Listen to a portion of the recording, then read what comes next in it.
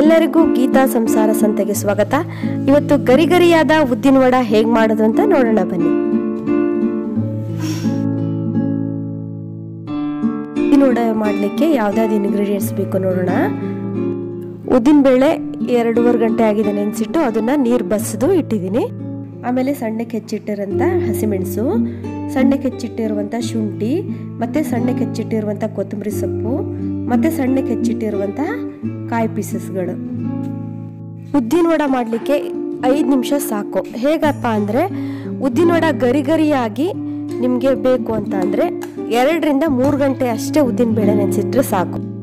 ನಾನು ಉದ್ದಿನ ಬೇಳೆನ ನೆನೆಸಿಟ್ಟು 2.5 ಗಂಟೆ ಆಗಿದೆ।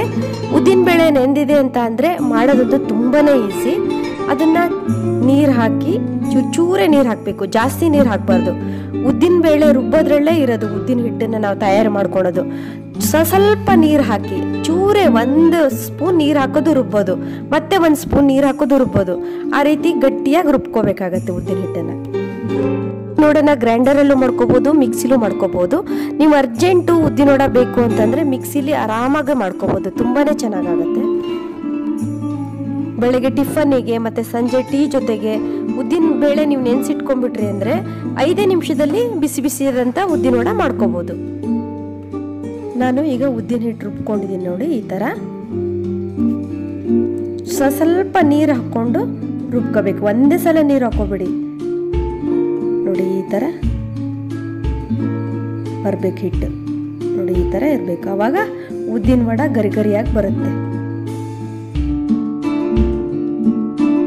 ನಾವು ಉದ್ದಿನ ಹಿಟ್ಟನ್ನು ರುಬ್ಬಬೇಕಾದ್ರೆ ಚೂರೇ ನೀರು ಹಾಕ್ಕೊಂಡು ಈ ಥರ ರುಬ್ಬಬೇಕು। ಅದು ಸ್ವಲ್ಪ ರುಬ್ಬತ್ತೋ ಇಲ್ಲೋ ಅನ್ನಂಗೆ ಆಗತ್ತೆ ಮಿಕ್ಸಿಲಿ ರುಬ್ಬಬೇಕಾದ್ರೆ, ನಿಧಾನವಾಗಿ ಸ್ವಲ್ಪ ತಿರುಗಿಸಿ ಬಿಡೋದು ಮತ್ತೆ ತಿರುಗಿಸಿ ಬಿಡೋದು, ಆ ಥರ ಮಾಡಬೇಕಾಗತ್ತೆ। ಈ ಥರ ಗಟ್ಟಿಯಾಗತ್ತೆ, ಒಂದೇ ಸಲ ಫಾಸ್ಟಾಗಿ ಇಟ್ಬಿಡ್ಬೇಡಿ, ಅದು ಮಿಕ್ಸಿ ರುಬ್ಬಲ್ಲ। ಬಿಟ್ಟು ಬಿಟ್ಟು ಸ್ವಲ್ಪ ನೀರು ಹಾಕೋದು ರುಬ್ಬೋದು, ನೀರು ಹಾಕೋದು ರುಬ್ಬೋದು ಮಾಡಿದ್ರೆ ಈ ಥರ ರುಬ್ಕೋಬೇಕು, ಚೆನ್ನಾಗಿ ರುಬ್ಬತ್ತೆ ಮಿಕ್ಸಿ।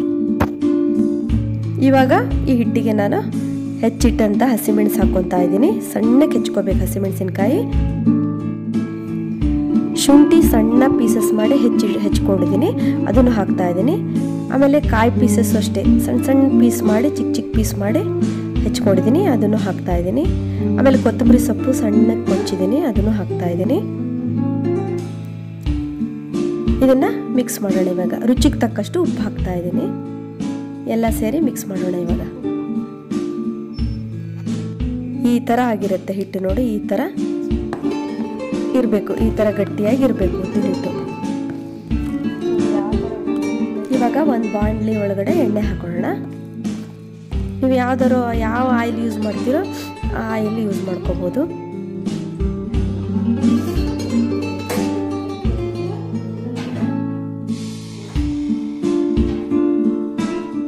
ಉದ್ದಿನ ವಡ ಮಾಡೋದು ಹೇಳ್ಕೊಡ್ತಾ ಇದ್ದೀನಿ। ನೀವು ಒಂದು ಬೌಲಲ್ಲಿ ನೀರು ಇಟ್ಕೋಬೇಕು, ನಮ್ಮದು ಕೈ ಫುಲ್ಲು ಹಸಿ ಆಗಬೇಕು, ಅಂಗೈ ಫುಲ್ ಒದ್ದೆ ಆಗಬೇಕು, ಆ ಥರ ಕೈ ತಣ್ಣೀರಲ್ಲಿ ಕೈಗೆ ನೀರು ಹಚ್ಕೋಬೇಕು ನೋಡಿ। ಈ ಥರ ಹಿಟ್ಟು ತೊಗೊಂಡ್ಬಿಟ್ಟು ಅದನ್ನು ಮಧ್ಯದಲ್ಲಿ ಹೋಲ್ ಮಾಡಬೇಕು ನಮ್ಮ ಹೆಬ್ಬೆರಳಿಂದ, ಆಮೇಲೆ ನಿಧಾನವಾಗಿ ಎಣ್ಣೆಲಿ ಬಿಡಬೇಕು ಈ ಥರ। ಸ್ಟೌವನ್ನು ಮೀಡಿಯಂ ಫ್ಲೇಮಲ್ಲಿ ಇಟ್ಕೋಬೇಕು, ಹೈ ಫ್ಲೇಮಲ್ಲಿ ಇಟ್ಕೋಬಾರ್ದು, ನಿಧಾನವಾಗಿ ಬೇಯಿಸ್ಬೇಕು।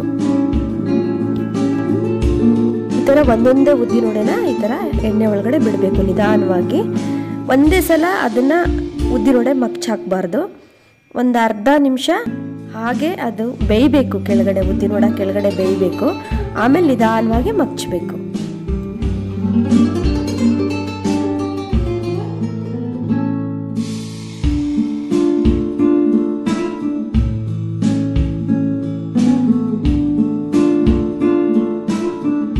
ಈ ಥರ 1 ನಿಮಿಷ ಆದ ತಕ್ಷಣ ಈ ಥರ ಮಗ್ಚಾಕಿದ್ಮೇಲೆ ಈ ಥರ ಕಲರ್ ಬರುತ್ತೆ, ಈ ಥರ ಕಲರ್ ಬಂದ ತಕ್ಷಣ ಉದ್ದಿನ ವಡ ಆಯಿತು ಅಂತ ನೋಡಿ, ಈ ಥರ ಆಗಬೇಕು। ಇಷ್ಟು ಚೆನ್ನಾಗಾಗಿದೆ ನೋಡಿ ಉದ್ದಿನ ವಡ ಅಲ್ವಾ,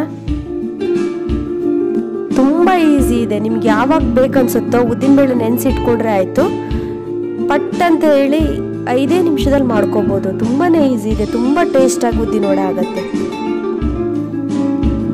ರುಚಿಯಾದಂಥ ಗರಿ ಗರಿಯಾದಂಥ ಉದ್ದಿನ ವಡ ತಯಾರಾಗಿದೆ ಅಂತ। Thank you for watching. ಇನ್ನೂ ಒಳ್ಳೊಳ್ಳೆ ವಿಡಿಯೋಗಳನ್ನು ರಿಲೀಸ್ ಮಾಡ್ತಾ ಇರ್ತೀನಿ. ನೀವು ಅದನ್ನು ನೋಡಬೇಕು ಅಂದರೆ ನನ್ನ ಚಾನಲನ್ನು ಸಬ್ಸ್ಕ್ರೈಬ್ ಮಾಡ್ಕೊಳ್ಳಿ.